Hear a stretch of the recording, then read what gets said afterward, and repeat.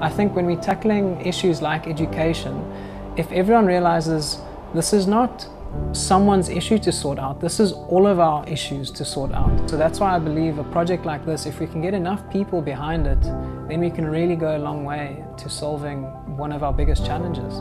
The way that we're wanting to raise awareness and raise funding for Calling Education is by taking on this Calling Cape Town Extreme Challenge.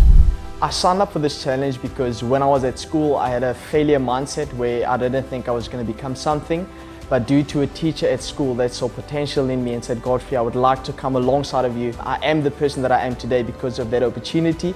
I've been living in Kaimandi for 23 years and every day I'm surprised at how hard and tough life can be, and it is an enormous privilege to actually just be part of something that gives hope and a meaningful contribution to people's lives. So the reason that we are doing the challenge is to raise 4 million rand for Calling Education, who we believe has the most relevant model for addressing one of our biggest challenges, which is providing top quality education to low income learners.